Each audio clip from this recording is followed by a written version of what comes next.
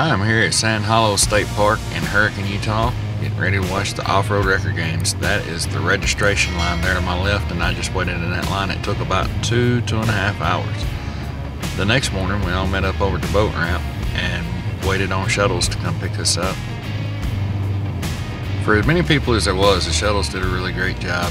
There was multiple locations with a ton of people. The first thing I saw when I got off the shuttle was Ed's Golden Nugget. This thing was gorgeous, and that's my first time ever seeing the Samurai. Put that rope on and the trailer to go with the Golden Nugget, and they did a really fantastic job.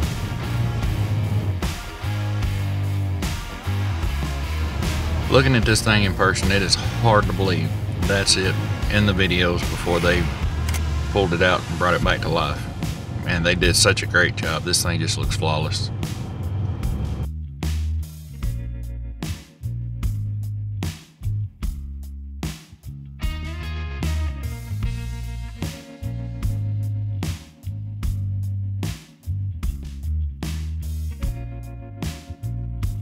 After I finally pulled myself away from the Golden Nugget, I wandered into Fab Rats booth. Here is Ben's Jeep they've been working on, and here is the FJ45. This thing is pretty awesome. They have a lot of videos on the complete build of this thing from pretty much start to finish, and I got to go out by there last year. They let me sit in it, they didn't let me drive it, but I got to meet Ben and his mom, and they made for an awesome experience. If you got a chance to go by there and grab a t-shirt, I definitely recommend it. So after I left Fab Rats booth, I wandered over to Rudy's Adventure and Design. He has a channel as well. First time I saw him was on Matt's Off-Road Recovery. I do believe he is Matt's son, and I watched a lot of this build right here. I remember watching him do recoveries with it back when it was just a Jeep in stock form, and seeing it go from that to this is just mind-blowing. But I will say the one episode that I watched that made me cringe up in my seat a little bit was when he cut the roof out, but it turned out really good. One thing I can say, since he's got it this far along, I haven't seen it on the trail doing its thing, but I'm excited to see those videos as they come out. And him and his brother are also doing a C10 build, and that's going to be pretty interesting as well. Those are videos I'm looking forward to. Walking away from Rudy's Adventure and Designs booth, I noticed Casey Liddell's rig sitting next door. Man, that's a big yankum rope. But I got a few minutes to check out his rig, and was also checking out how they had this set up. I thought that was pretty neat. But I kind of got to wondering where all the people were at, though. The next booth I wandered across was Moab Motorsports, Rory and Trail Mater. Now, I've seen this wrecker a lot in the videos, but not near as much as the other wrecker that he's got. I love how he's got the hitches mounted right there on the inner fender well.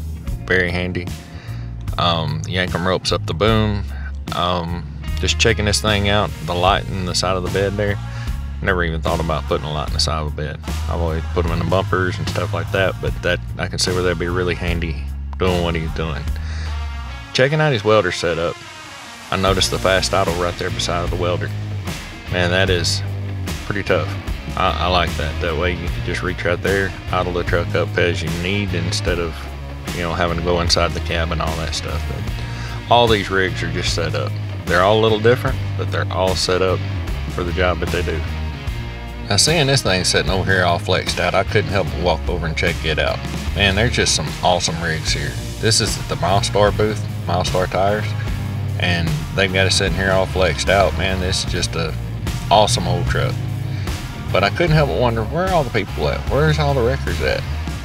Then it hit me like a ton of bricks. I had gotten sidetracked and was missing opening ceremony. So I rushed over there, and you couldn't even get to the front of the stage. I just kind of stood to the back and watched to see what was happening next.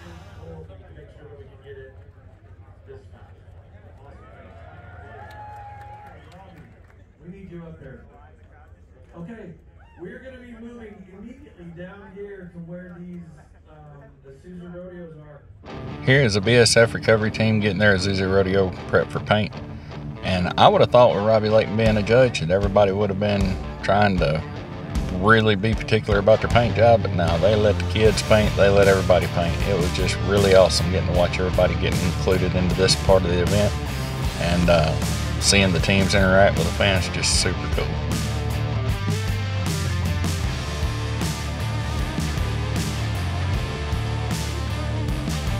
So it's looking like the games are ready to kick off, the records are moving, and I didn't do my research. I didn't realize they were going to be doing multiple events in multiple different places. So I did my best trying to chase them around and get to see all that I could, but I did not get to see every truck do every event.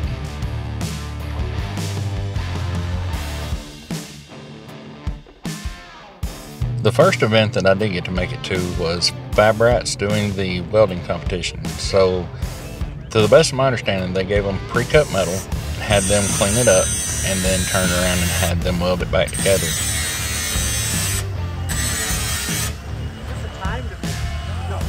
Anybody that knows me knows I'm a huge Fab Rats fan, and I figured that this would be their portion of the event. All the stuff I've watched him build on their YouTube channel, he really knows what he's doing. But then I heard Merlin actually did his portion of the event with a homemade welder, and BSF Recovery actually used 3 batteries linked together. They didn't even use a welder, just 3 batteries, so that's going to count for points as well. Unfortunately, I missed Merlin doing the flex off. I heard some records across the street, and I got there just in time to watch Matt do the Deadpool. That looks a lot better. There we go. Oh, yeah, look at that movement. Making that big black scream.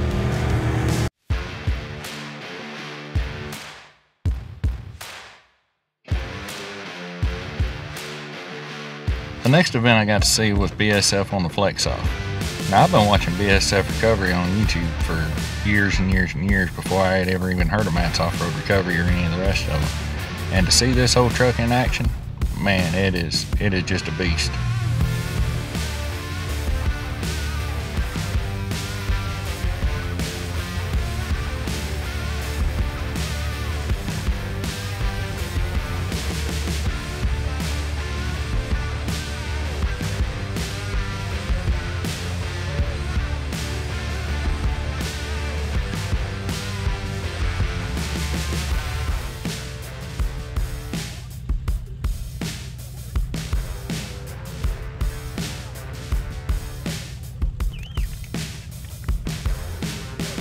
Here comes Rory and Trailmaker. I sped this up just a little bit, but he makes it look easy.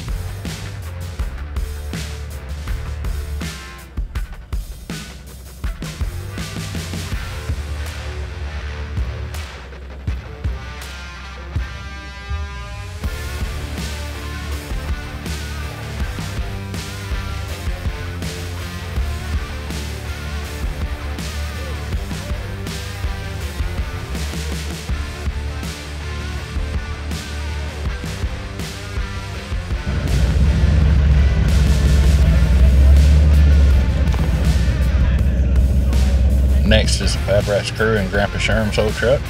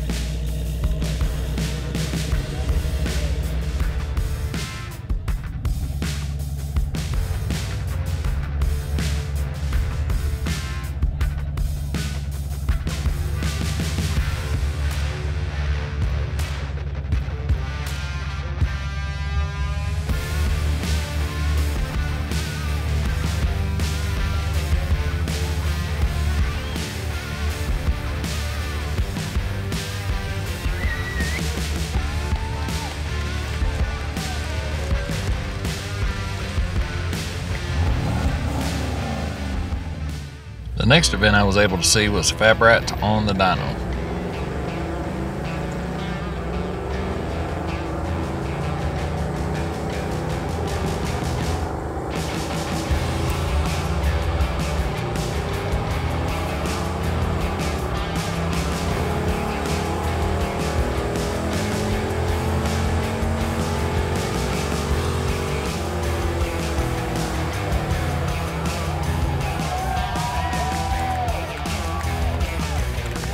Next up on the dyno was going to be the heavy record from Matt's Off-Road Recovery, but it was too wide to fit on the roller. Here comes BSF Recovery, making a heck of a pass on the dead pull, putting it down. And they do one pull, pulling the banana by itself, and then another pull, pulling blue steel and the Mulberry. So this was user error on my part. I hit the picture button instead of the record button, and I was holding the phone way over my head, so I never knew.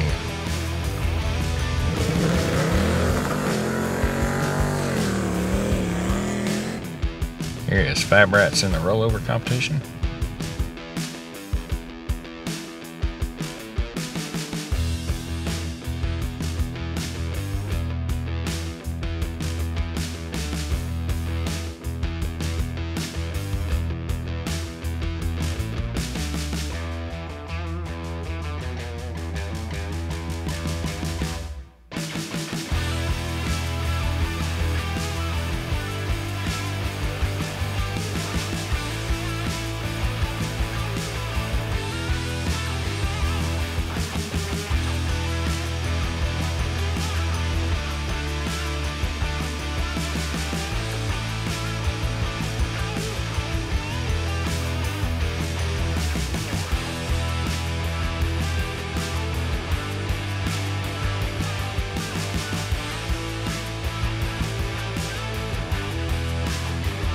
Off in the background, you can see Merlin over there just killing the dead pull.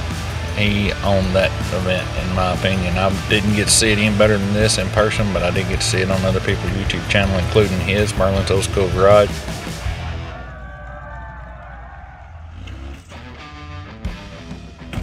Myself, I'm kind of partial to Merlin's truck. Not only is it just super cool, but it's also the only one there running a diesel.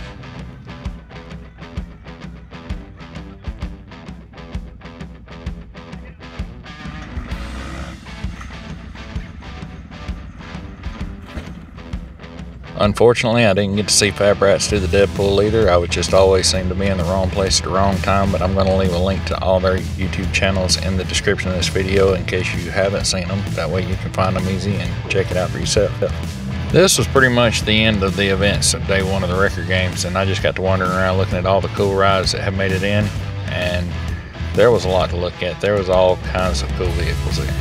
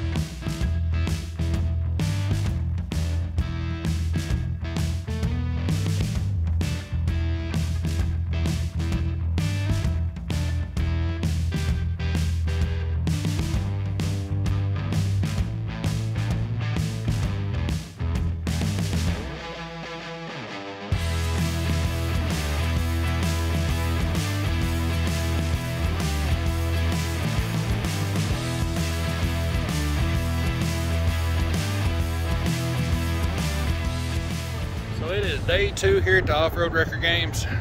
It looks like it's a little bit overcast. It was actually sprinkling rain a little bit earlier, but I think we'll be all right. It looked like it was going to be kind of off and on all day. Man, what some gorgeous views around here, though. People up there playing on the hill, man. It looked like a lot of people having a lot of good time. And I'm just trying to figure out what we're going to start next.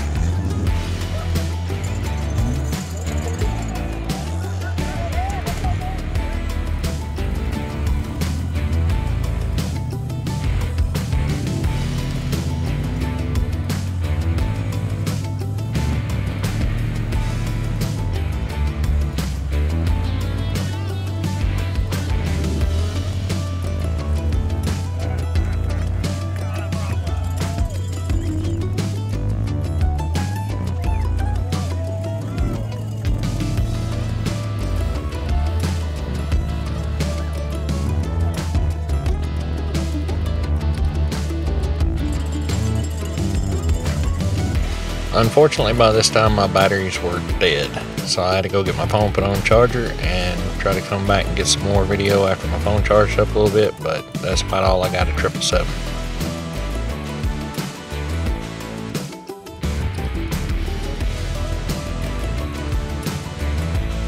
A little later on, I wandered by the Premier Power Welder booth, and I gotta say, one of those Premier Power Welders is definitely on my wish list.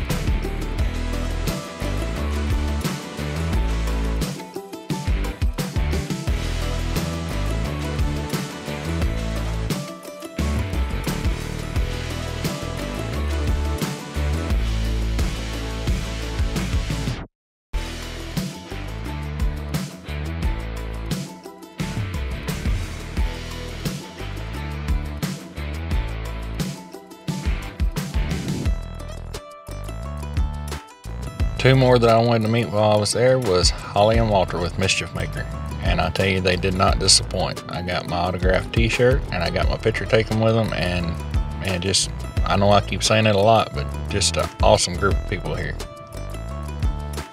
So after a short wait in line, I got me a Fab Rats hat that was autographed by all of them, and it's the first time I got to meet Paul and Michelle.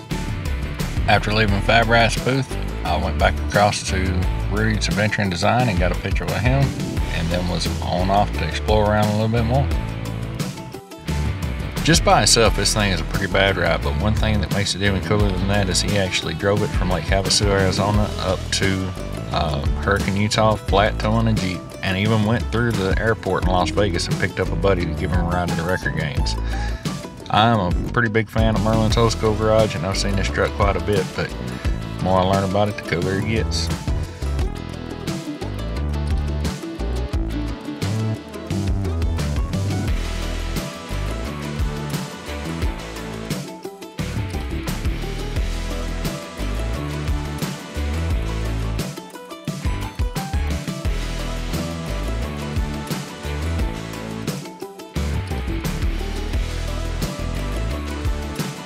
Another person I'd hoped to meet while I was here is Send It Ruby with Send It Nation, and I watched a lot of her videos, and one thing that's blowing my mind about this event is you watch people on YouTube, and when you actually get to meet them, they're just as awesome in person as they are on YouTube, and it just makes for a really good time.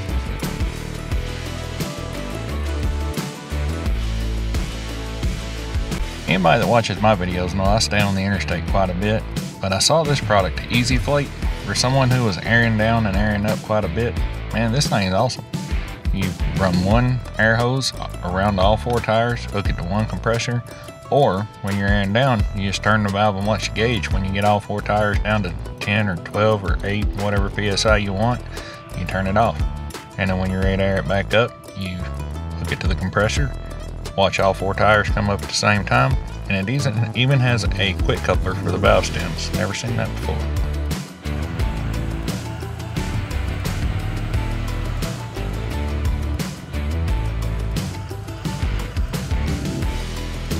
It is day 3 of the record games, and it has started raining again. I'm going to take that as my cue to wrap this up and get my butt back to work.